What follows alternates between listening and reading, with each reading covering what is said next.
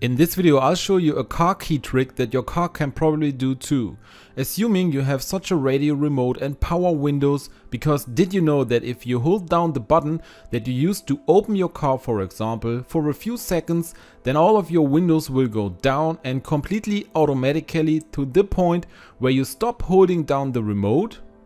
That way, if it's very warm outside, for example, you can just open all the windows in a hurry without having to turn on the ignition and let the car cool down.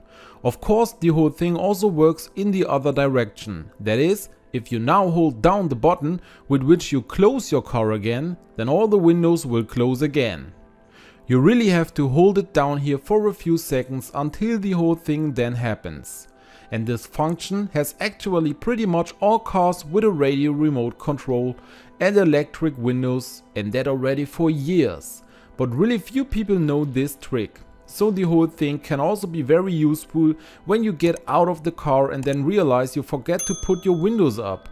Just hold down the close button and your windows will all close again and you don't have to get in again.